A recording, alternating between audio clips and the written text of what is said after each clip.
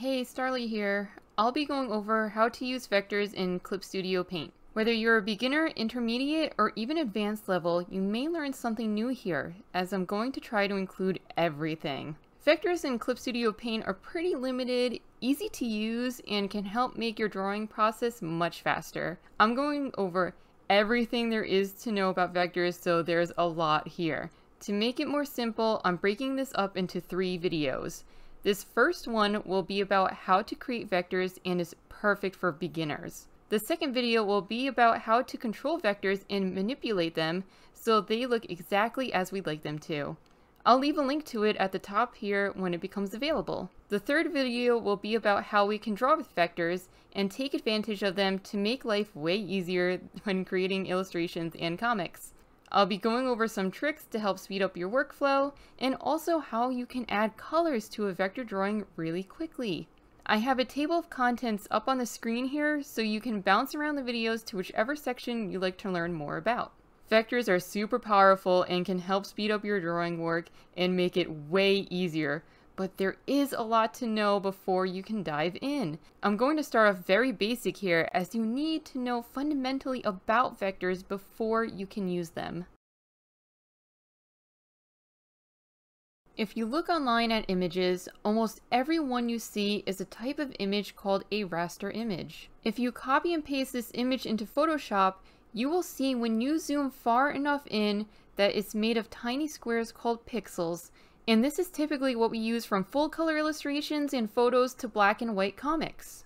Now if I blow this image up, you can see an effect I'm sure most have heard of before.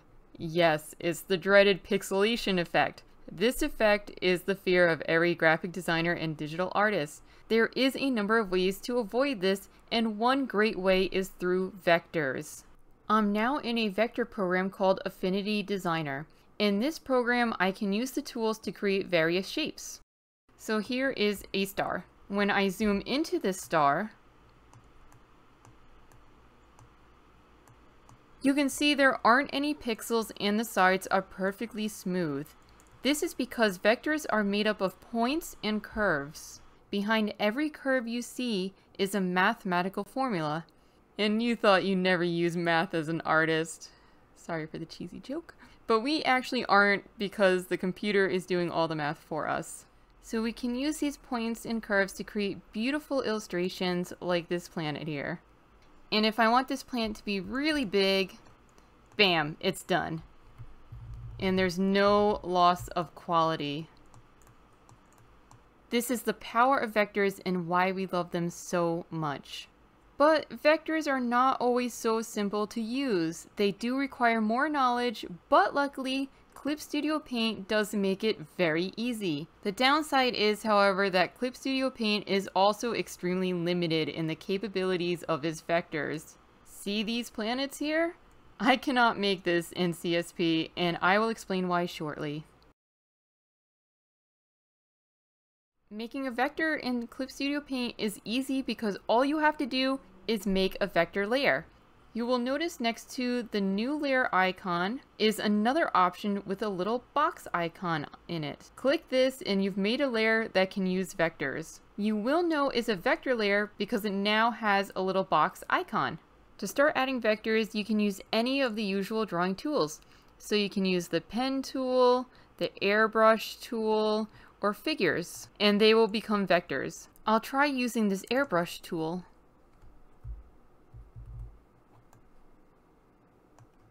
Now I'll go to the operation tool and click on it. You can see it has points here, just how my vectors in Affinity Designer had points. Here's where the downsides begin, however. So this is a vector line, but if I zoom in far enough, yes, pixels. So even though the line is a vector, the actual brush effect is still a raster image. Even if I make a box here with the figure tool, when I zoom in, it's also still made up of pixels. This isn't a bad thing on Clip Studio Paint's part.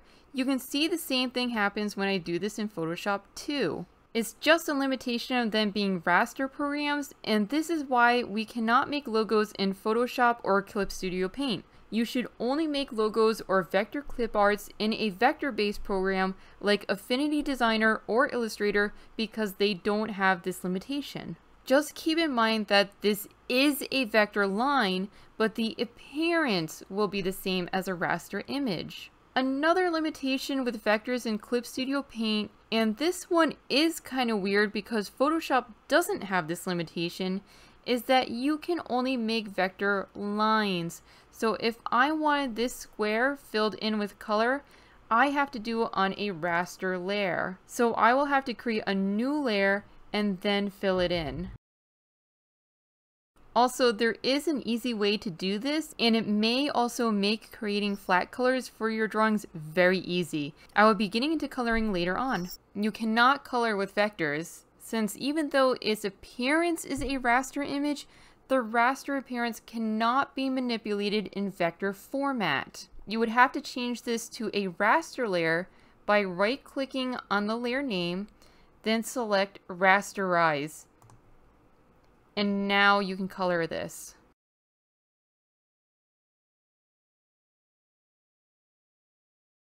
Beware though, you cannot turn a raster layer into a vector layer.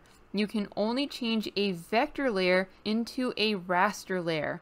It is possible to do in some vector programs, but they are limited and don't always do a good job. Regardless, it's not something you can do in Clip Studio Paint at all. One last very important thing, always be careful when you are merging vector layers. Sometimes when you merge a vector layer into another one, it will now become a raster layer. I have lost vectors this way, so please be careful. To be on the safe side, instead of merging a layer, I will use this transfer to lower layer option, so I'm more likely to be paying attention and making sure it stays as a vector.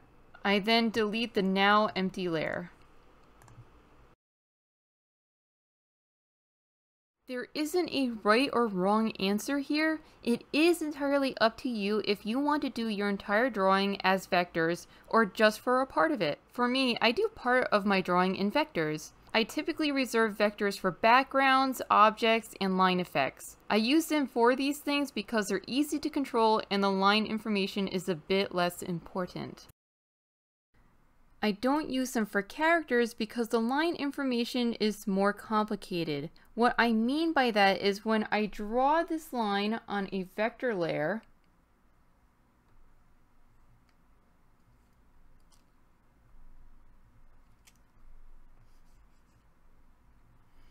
if you look closely, you can see it changes a bit.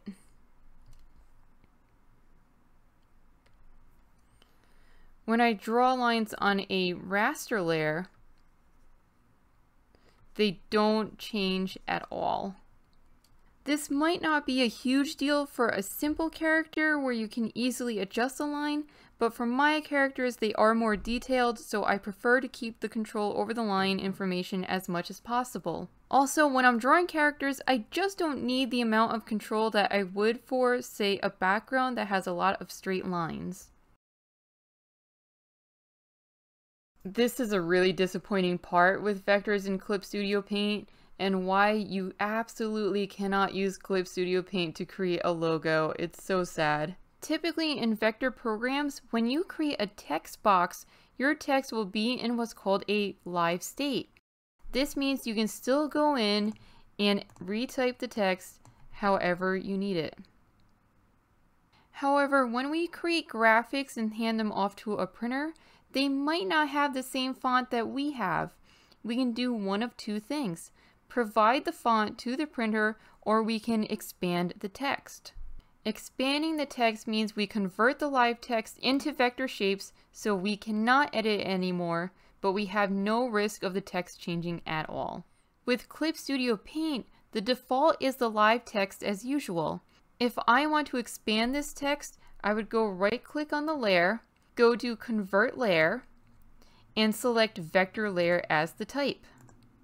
There are also some vector options down here, but none of them will matter for this purpose. Click OK.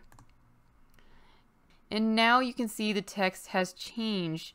It now looks like it's lost its integrity, the details are gone, it's basically not usable. This is happening because of the limitation of vectors in Clip Studio.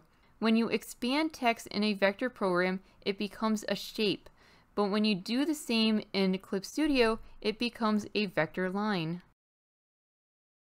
There may be some instances where this is useful, but only if losing the integrity of the font is okay, which I can't imagine it would be in the vast majority of situations.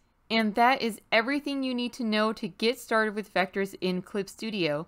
Please check out the next parts, and if you found something helpful here, please leave a like and subscribe.